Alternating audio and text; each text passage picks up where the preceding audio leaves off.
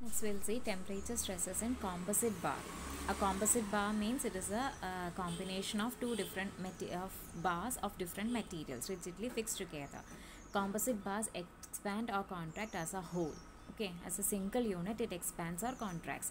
When subjected to change in temperature, the final change in length of all the materials will be the same.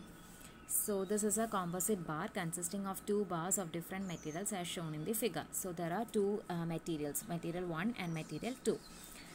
So what happens is, if alpha 1 is greater than alpha 2, that is alpha 1, coefficient of linear expansion of material 1 is greater than alpha 2, coefficient of linear expansion of material 2, and if the bars are free to elongate separately, the elongation of bar 1 will be equal to alpha 1 TL, and the elongation of the bar 2 and that of bar 2 will be equal to alpha 2 TL.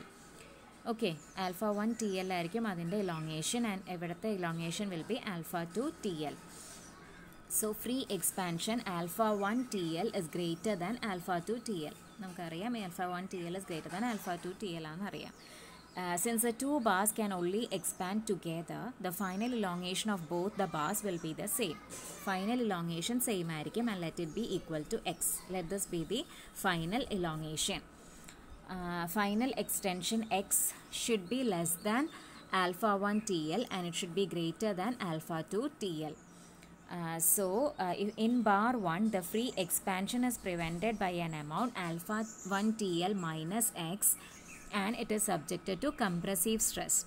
And in bar 2, the free bar 2 is elongated by an amount x minus alpha 2 TL, and it is subjected to tensile stress. Okay, it is elongated by an amount of equal to x minus alpha 2 TL. അപ്പോൾ വലിക്കുമ്പോൾ it is subjected to tensile stress. So it is subjected to PC and PT. Bar 1 is subjected to compressive stress, and bar 2 is subjected to tensile load. So contraction of bar 1 is equal to delta L1 is equal to alpha 1 TL minus x, and elongation of bar 2 is equal to delta L2 is equal to x minus alpha 2 TL. So delta L1 by L, dividing by L, you will get alpha 1 T minus x by L, and delta L2 by L is equal to x by L minus alpha 2 T. That is delta L1 by L is E1 is equal to this, and E2 is equal to this. That is on adding E1 plus E2, we get alpha 1 minus alpha 2 into T.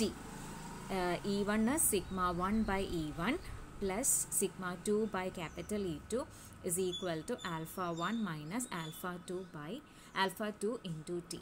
So this is the expression for temperature stresses for a composite bar.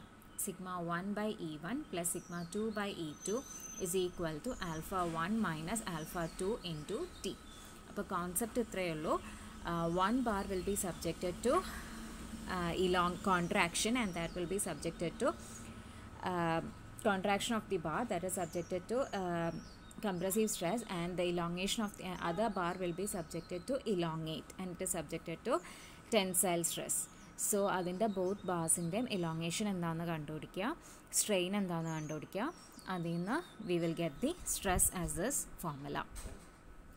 So for equilibrium of the composite bars, PC should be equal to PT. That is sigma 1 A1 should be equal to sigma 2 A2. By using these two equations, we can find the temperature stresses sigma 1 and sigma 2. Okay, PC യും PT യും equal ആയിരിക്കണം. Compressive force and tensile force equal ആയിരിക്കണം. So അത് വെച്ചിട്ട് you will get a relation between sigma 1 and sigma 2. ആ relation കൊണ്ട് ഇവിടെ substitute ചെയ്തിട്ടുണ്ടെങ്കിൽ sigma 1 ഉം sigma 2 ഉം കിട്ടും. That is how you solve the composite, how you calculate the temperature stresses for composite plates, composite bars.